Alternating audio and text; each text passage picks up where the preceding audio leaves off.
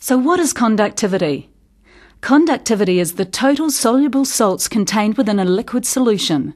Because pure water does not conduct electricity, it has a conductivity measurement of 0. By adding soluble elements to the water, electricity is able to move through the solution, giving it a conductivity rating.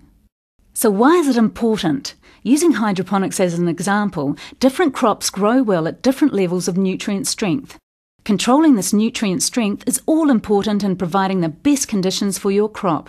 Without proper measurement, your crop could fail from root burn brought on by too high a nutrient level, or death by natural causes from not receiving the vital elements they need to grow. So what is pH and why is measuring it so important?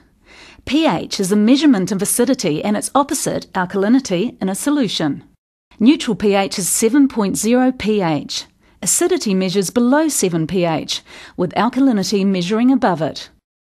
It is important to maintain a hydroponic nutrient solution at a pH level where the elements in the nutrient solution are consistently available to the plant. If the solution is too acidic or too alkaline, it can cause lockup, a situation which restricts certain elements essential for growth from being absorbed by the root structure. Deficiencies in the required elements become apparent in the plant's growth and can lead to crop failure. Additionally, the pH of the water we drink is crucial to our health. The pH of a swimming pool is also important, not only for our skin and eyes, but also for the efficiencies of sanitizers and pool equipment.